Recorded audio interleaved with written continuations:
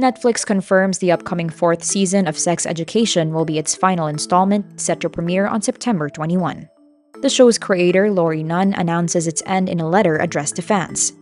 She says while it feels bittersweet to end the series, it was also the right time to do so.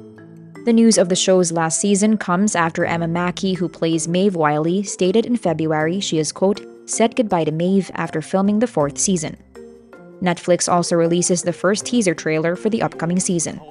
Sex Education is a teenage comedy drama centered on Otis, a student whose mother is a sex therapist. The series follows Otis and his peers as they navigate high school.